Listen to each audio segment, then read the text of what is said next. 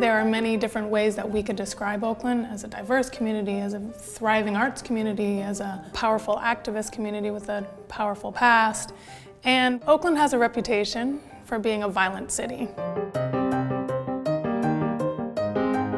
Growing up in Oakland, it was honestly hard for me. I've seen a lot of it, like to gunshots, to fighting.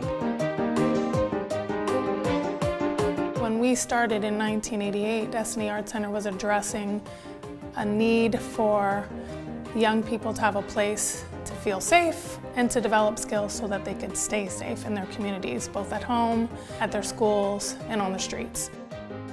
A lot of things happen at school, and it's a lot of things. So dancing helps me cope, and today I just came here and just dropped all the negativity at the door and just breathe.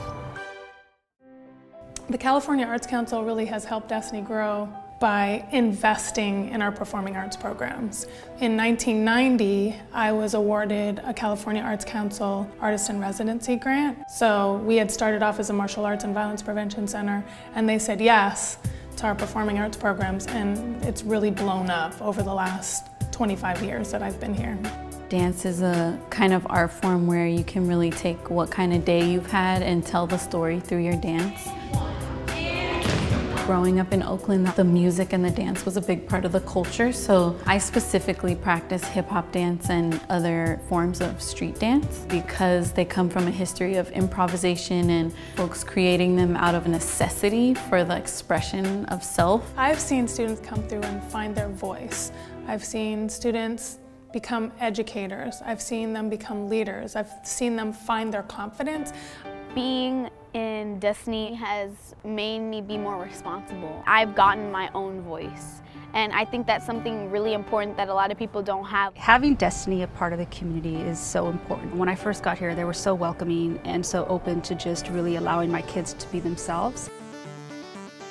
Destiny is really a place where kids feel safe. They come here during the hours, we call them the gap hours, the hours when they tend to, if they don't have positive activities, get into trouble. I love dancing because it's fun, and sometimes you get to jump. I love dancing because it makes me feel free and I can express myself.